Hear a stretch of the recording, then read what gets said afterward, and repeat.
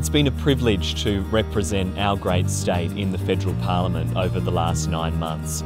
I've been a strong voice for taking action on climate change and creating new jobs for the future, and I've also been fighting for fairness and equality. With just a few weeks until the federal election, there are high stakes for our state and for our nation.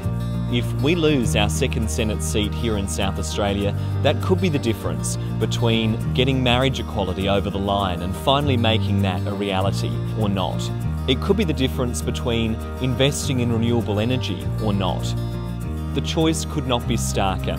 It's a choice between the climate denialism and the homophobia of the Family First Party versus the forward-looking positive agenda of the Greens. We're planning our biggest ever field campaign here in South Australia, and we need your help.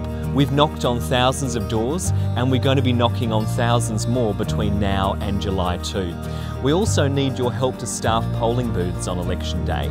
So if you can help us, please get in touch. We have a fight on our hands to return Sarah Hanson-Young and I to the Senate on July 2, but with your help, I know we can get there.